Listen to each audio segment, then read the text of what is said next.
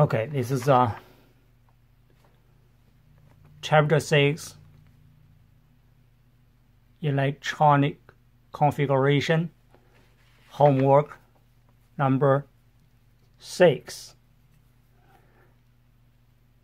Let's take a look at the question. Draw an orbital diagram for the fluorine atom.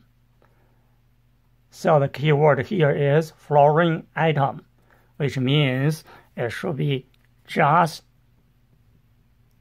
F. It's just the atom. No chart is not fluoride. All right? So it's this one and not that one. If it's just the neutral atom, we just need to find out the atomic number of fluorine, which equals the number of protons.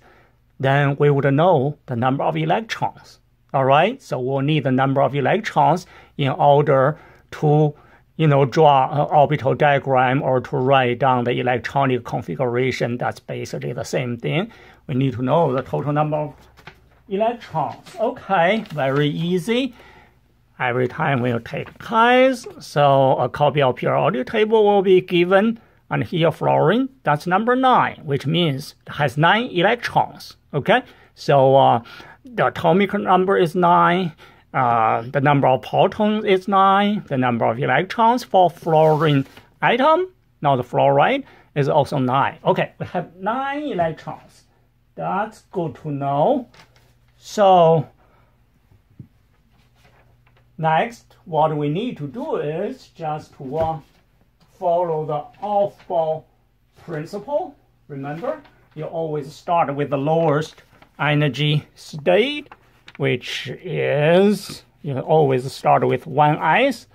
Okay, so you will have 1s, and then 2s, then 2p, 3s, and then 3p. Okay, so that's the way to go. Okay, there are a total of 9 electrons, so we just need 5 orbitals. All right, so okay, we just need 5 orbitals. Okay, we already have this orbital diagram right here. We just need to, okay, total of 9 electrons. Put that in there. And then for 1s orbital, we'll have 2 paired electrons. Then the next one is 2s. We should have another 2. All right, so this is the 2s.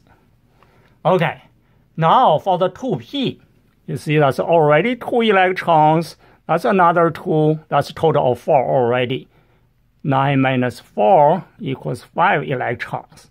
So 5 electrons, we will try to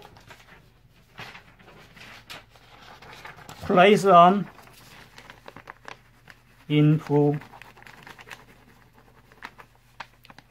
3 of the 2p orbitals. All right? So let me draw the 3 2p orbitals. Okay? So that's 2p. Okay. So we still have 5 remaining electrons to be assigned. According to the Hans rule, we need to place a single electron into each orbital with the same spin. So now we have 4, 2, 4, 5, 6, 7. All right? And we have a total of 9.